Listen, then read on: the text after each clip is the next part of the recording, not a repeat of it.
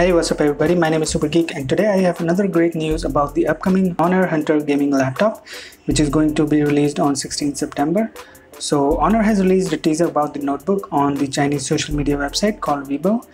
This video shows an exploded view of the Honor Hunter laptop, which is basically to showcase the cooling tech of the upcoming notebook.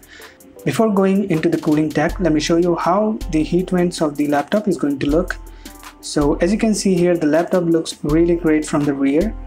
The Honor Hunter logo is in the center, which has an LED lighting, and the heat vent also has LED lighting, which looks just like the rear of a sports car.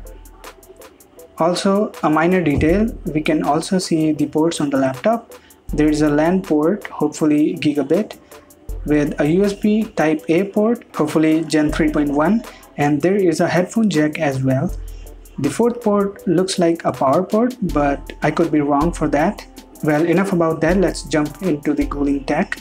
Honor said that they are going to use two of its patented cooling mechanisms in the Honor Hunter laptop. First is, as you can clearly see, is this open hinge tech, which lifts the bottom panel of the laptop to let more air in, just like what we have seen on the Asus Zephyrus laptops, and I don't think they have a global patent for that cooling mechanism because they might get into trouble for that with Asus. The second cooling tech has been shown in the exploded view of the laptop, and as you can see, there is kind of a vapor chamber below the heat pipes, and this gives me a hint that Honor is trying to keep the keyboard section of the laptop cooler than other gaming laptops.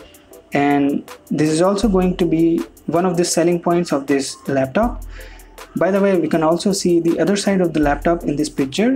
So to sum up the ports on this laptop, we can see two more USB type A ports, a possible HDMI port, and another port which I'm confused if it's a USB type C or a Kensington lock. Well, I'll leave it to you.